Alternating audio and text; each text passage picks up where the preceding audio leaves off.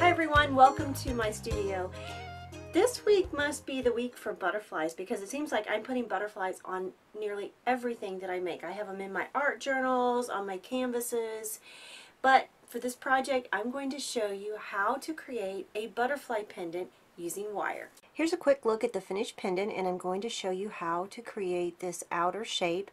This is for the flying butterfly, and if you want a full butterfly then you just do this twice. So it's pretty easy to do.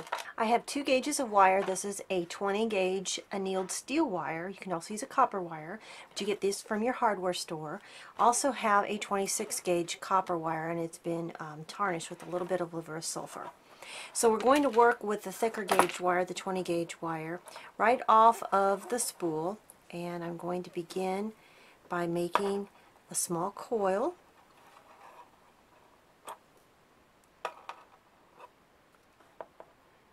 Like that.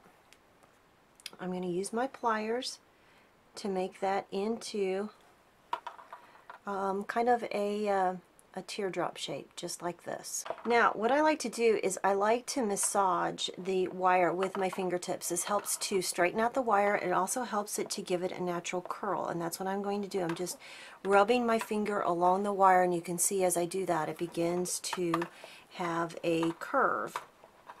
Massage that around until you come back to the beginning point. And so now what you'll have is kind of an ornate, bigger teardrop. This is the big part of the wing. Now I'm going to cut this coil off of my spool about 1.5 inches, 2 inches down. I'm not measuring. These all turn out differently, just depending on how you wrap your wire and how big your coil is. You can get a variety of different looks.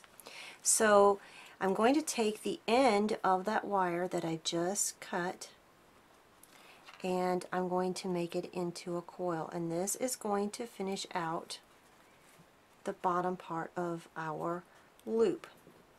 Now I'm going to make this and refine the shape a little bit just by coming in with my pliers, giving it a little tweak. You can refine the shape to more of a butterfly shape. Once you have your shape, your butterfly wing shape completely refined, then what you'll do is you'll secure where these edges touch. And to do that you'll use a separate piece of the 26 gauge wire. I've just looped the end around and then tied them together, looped them around and around, pull it tight, tie it together, and then you'll snip off any excess with your wire snips.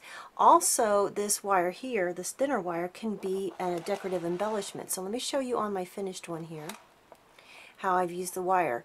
I've used it to create extra little detail, and on some of the wires I've even strung on a little crystal. I've also used the wire to string on these crystal beads here to create the body, and then a separate wire to wrap it to the body, to the wings. All you have to do then is add a little jump ring and a ball chain, and it's ready to wear. Those are so much fun to make. I couldn't stop at just one. I made another one, and then I turned it into a wire wrap bracelet. Isn't that cool? I love it. Well, I hope I've inspired you to create your own butterfly jewelry. Can't wait to see what you make. Thanks for joining me today in the studio. I'm Linda Peterson, reminding you to keep living a creative life because I think it's cool to craft.